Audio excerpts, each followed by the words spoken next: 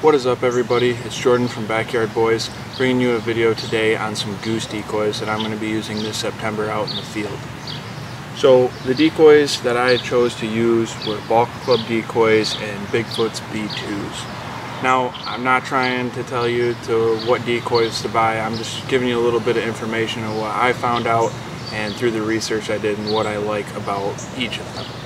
So with the Bulk Club decoys, it comes with a stake, nice, pretty pointy on the end there, and a little rubber topper on the top to kind of hold the decoy in place.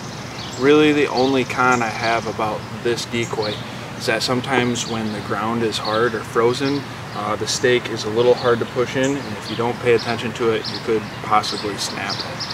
So this decoy has a flocked head and a flocked tail, which I think is a fantastic add with the flocked tail, because there's a lot of other decoys that don't really have that, especially for this cheap. This decoy runs $100 for a half dozen. You get the feeder position and the upright position in the mixed variety pack, and they also do sell sleepers now, which are fairly new. When it's in the ground, it can move a little bit with the wind.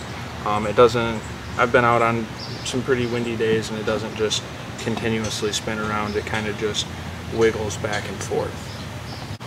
Other than that, the decoy itself will come in a pretty good sized box. It'll be smushed down like so and kind of folded in some plastic wrap. All you have to do, get it out of the plastic wrap, go put it outside on a nice sunny day, stake it in the ground, and it will slowly inflate. You can also push on it a little bit to help it open up. Once it is inflated, I haven't had any trouble with it staying this shape, even if I fold it or push it back together. So I would say the biggest thing with Bulk Club decoys that I like is, one, the price. Can't beat $100. I haven't found a decoy to beat that yet. And then how light they are. You can carry a ton of these, and that makes it so easy when setting up early in the mornings, not going back and forth to the trailer, especially if you have a long walk. Moving on to the B2s from BigFoot. This is the feeder position. Their variety pack comes with a little bit more positioning wise with the head. They have the Challenger, the Bull, the feeder, and the upright. So putting these guys together, a couple more pieces here. So you have the body itself, and then we have the feet that you got to click them in, and then these just hook right in to the bottom, and that snaps in as well. So the heads come separate. Again, these heads are flocked as well. So this will just push down with some pressure and a little half turn, and it's set into place. So with these guys, as you can tell, the body is significantly bigger. It's also a hard body.